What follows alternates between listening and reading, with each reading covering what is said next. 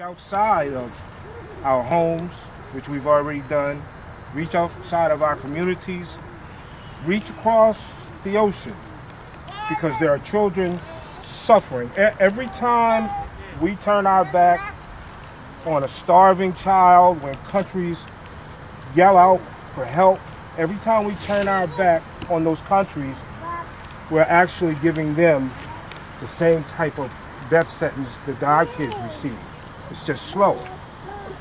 So we can't forget the kids that are suffering each and every day. This is a reminder to each and every one of us that we must pull together.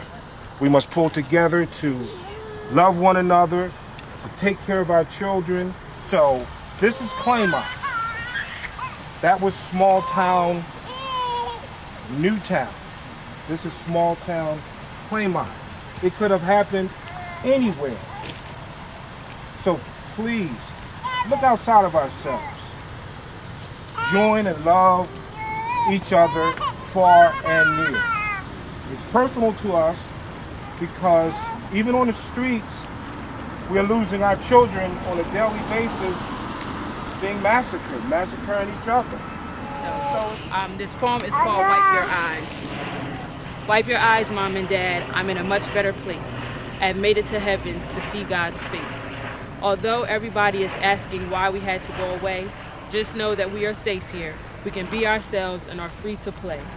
Our lives were cut short, yes, this is true. But we served our purpose while we were there by bringing joy to you. Please don't ever feel that the joy has to fade away.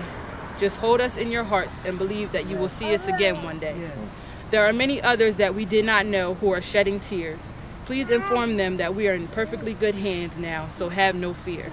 We know it will be very hard for you to live on, but you must try your best and stay strong. God said he will give you comfort if you just continue to pray. So please say a prayer every single day. Wipe your eyes, Mom and Dad. We have taken our place in the sky. And remember, as long as our spirit lives in you, we will always be alive. So that is for the children, and that is for the adults also that lost their lives. I took that approach to it because the parents always hear from adults, oh, your child is in a better place, your child is safe now. But to feel that comfort that your child will say that to you in your dream, or if you see them while you're awake, you feel their spirit.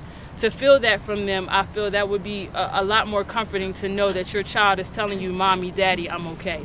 So that's why I took that approach to that, and I ask that you just continue to pray for them, pray for the children overseas that we don't see, the things that we don't see in different countries, as he was speaking of earlier, because there's so many other tragic things going on around the world. So I ask that you just pray for us as a whole every single day. Charlotte Bacon, we're praying for you. Daniel Barden, we're praying for you. Rachel Davino, we're praying for you. Olivia Engel, we're praying for you. Josephine Gay, we're praying for you. Anna Green, we're praying for you. Dylan Hockley, we're praying for you. Dawn Hotchsprung, we're praying for you.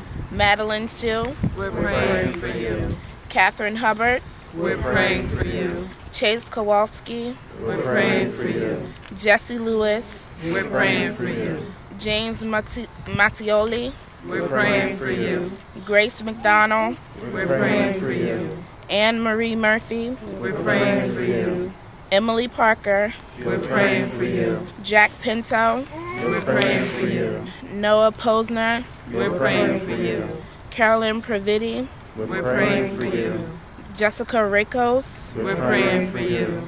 Eviel Richmond, we're praying for you. Lauren Russo, we're praying for you. Mary Sherlack, we're praying for you. Victoria Soto, we're praying for you. Benjamin Wheeler, we're praying for you. and Allison Wyatt. We're praying for you. Not a second or another minute, not an hour or another day. But at this moment, with my arms outstretched, I need you to make a way, as you have done so many times before. Through a window, an open door, I stretch my hands to you. When we all get to heaven, what a day of rejoicing that will be. Hallelujah. When we all see Jesus, we'll sing and shout the victory.